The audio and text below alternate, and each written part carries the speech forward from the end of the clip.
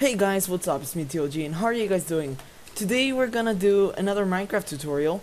I think this is gonna be season 2. The first season was on Feed the Beast. But anyway, let's get started. Okay, so this Minecraft tutorial will be about how to make Eternal Day. This just takes a little bit of redstone and a cheated block. So you need a daylight sensor first, so you can check if it's day or night. Then you need a stone brick and 2 redstone plates like this. And then a redstone torch so it gets cancelled, another piece of redstone, and the command block.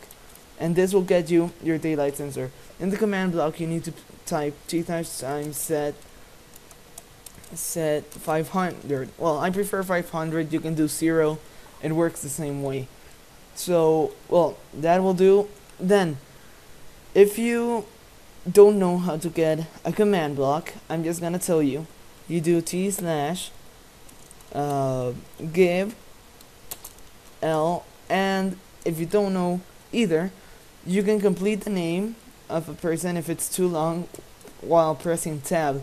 You can press tab when you're like writing the first part, and it will identify it. If you're on a server and that's not the name, you can press tab again and again until it shows the name. Okay, give elephant smoothie 137.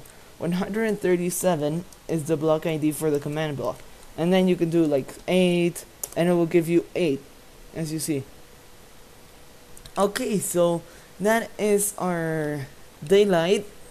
Now let me time set night, so you can see t slash time set 13,000.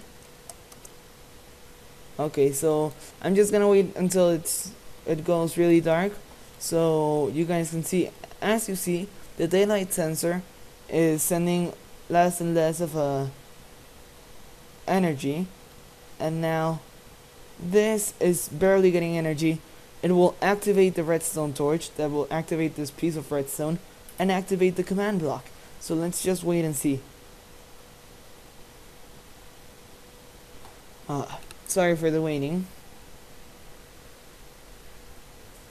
There we go. As you saw, it activated, it turned it on, set time to 500, and it worked. So yeah guys, thanks for watching, and expect the next tutorial soon. Bye.